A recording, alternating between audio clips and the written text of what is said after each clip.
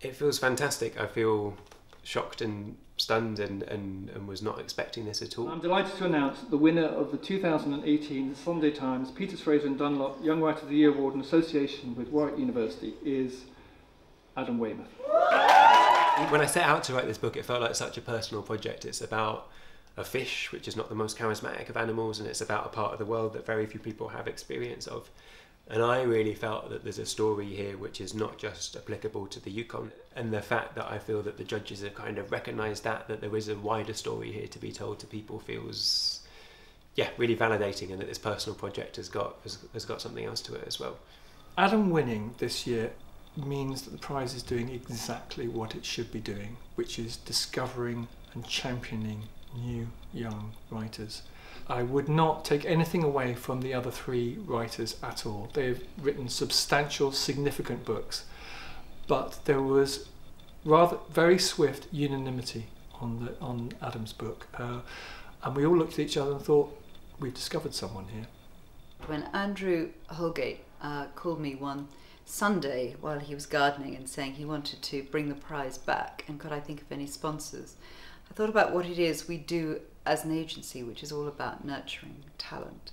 And the most important thing you can do is when you find a writer is support that writer. And it's so difficult and such a journey, and it's so competitive and it's so demoralizing unless along the way there are things that just make you convinced that you can do this.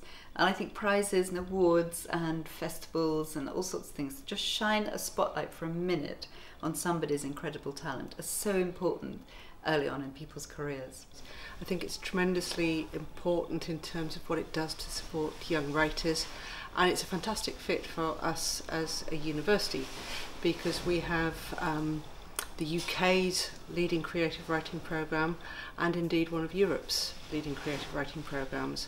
I think it's so important that we're recognising achievement at quite an early stage in people's careers, because these are the individuals who will become the beacons for the literary world of the future and who'll become the role models for emerging young writers that come through programmes such as our own. So having a mechanism to support them, but also actually to recognise and celebrate their achievement, I think is hugely important. Thank you so much. It's an absolute pleasure. Thank you. Well, I feel like I need to write another book.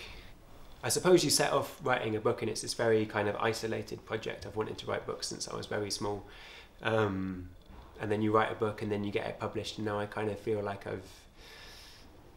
don't know, you get a sense of the wider community that's around, and there's a lot of people around that feel like books matter, and starting to tap into that in a way feels, yeah, it feels fantastic at the moment.